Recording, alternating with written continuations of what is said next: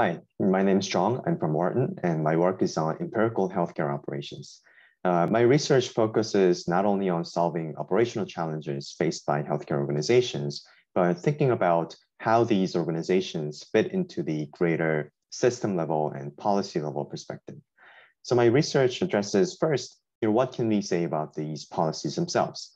And how can we design better reimbursement schemes and better incentive structures so that we are moving towards a healthcare system that delivers high quality and efficient care? And second, my work addresses the operational challenges in light of what goes on in the policy space. So for example, how can healthcare organizations prepare themselves so that they are able to respond to changes in policy? And even just understanding what are some of the operational characteristics that drive certain organizations to be successful in responding to changes in the policy.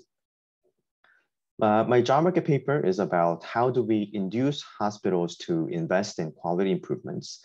And in this paper, we analyze whether we can induce quality improvements using a policy that compares each hospital's quality against the industry average quality. And using data from a nationwide incentive program, we find that what we call a quality-based yardstick competition to be a really effective tool. But there's a unique and an important challenge in calibrating the incentives in the most optimal way. And in this paper, we propose two ways in which we can recalibrate the current program so that the program can be used to further induce quality improvements.